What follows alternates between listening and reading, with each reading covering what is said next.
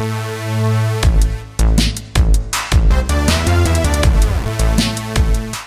Wildcats, I'm Ava and these are your daily announcements. First, let's hear from Dr. Burgess. Hey Wildcats, I'm Dr. Burgess and I am one of your assistant principals and I will be working with seniors this year. So we're going to have an awesome graduation and looking forward to working with all of you guys. One thing you're going to talk about today is grading, and what I would like to bring out to you is that you really need to pay attention to the syllabus that your teacher gives you so that you know exactly how grading works in those classes. The grading policy remains the same as it was in the spring of last year, where summatives, your bigger assignments like projects, essays, and tests, make up 80% of your grade. Formatives, which are smaller assignments like homework and quizzes, will make up 20% of your grade. Ugh, this project is so stupid. I'm just not going to turn it in. What should she do? Well, this year you'll get a 0, not a 45. Try again.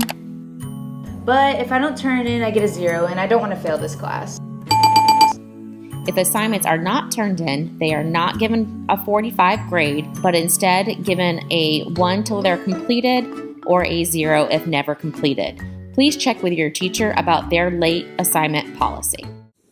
The Den, LHS's school store, is open before school at 8, during all lunches, and after school until 4. You can buy snacks and drinks that you wouldn't find in the vending machine, along with shirts and sweatshirts, starting at the price of $10. They take cash, check, card, and Apple Pay. All proceeds support our special education classes. Hello, I am Tiffany Goodson, one of your assistant principals at Lexington High School. Board policies related to personal communication devices and dress code have been updated, and we want to highlight some of those changes. Regarding cell phones, while you can possess these devices at school, your devices are expected to remain silent and not visible during instructional time, unless your teacher has allowed it. Your devices are not permitted to be used in locker rooms, restrooms, or other personal spaces. Your devices can be in use before and after school, during class changes, and during your assigned lunch, as long as the use does not interrupt the school environment. Regarding the dress code, shorts, dresses, and skirts should be no shorter than mid-thigh. Tops must be long enough to be tucked into pants. Hey Austin, hey, I'm sorry buddy. Policy this year is we can't have hoods on in the building. Okay. Thanks for taking it off. Have a good day. Pants must be worn at the waistline. Religious clothing and headgear are permitted. Hey Austin, oh, I like your hat, but you can't have it on in the building this year, so you gotta go ahead and take that off. All right. Thank you so much, I appreciate it. You have a great day. You too. All right. I'm looking forward to working with you this school year as your school testing coordinator. Have a great year, Wildcats.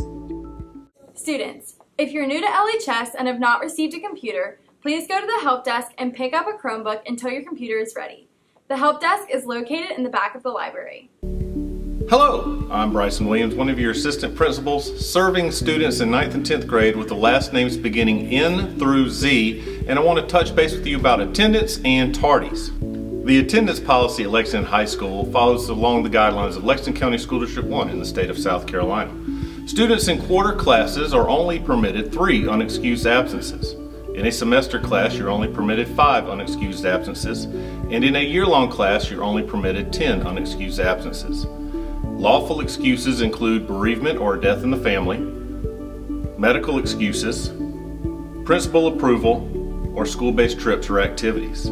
Parent notes do not count as an excuse. However, they do help in truancy because your parent is making you aware that they know where you were.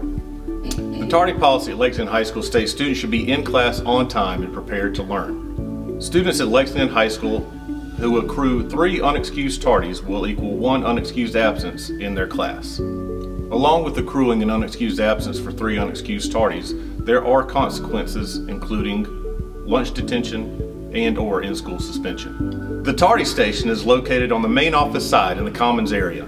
My office is located in the middle of the Commons area, right beside the school resource officer. I look forward to serving you this school year, and go Wildcats! Graduation will be Wednesday, May 22nd at 4. That's all for today. Have a great day, Wildcats.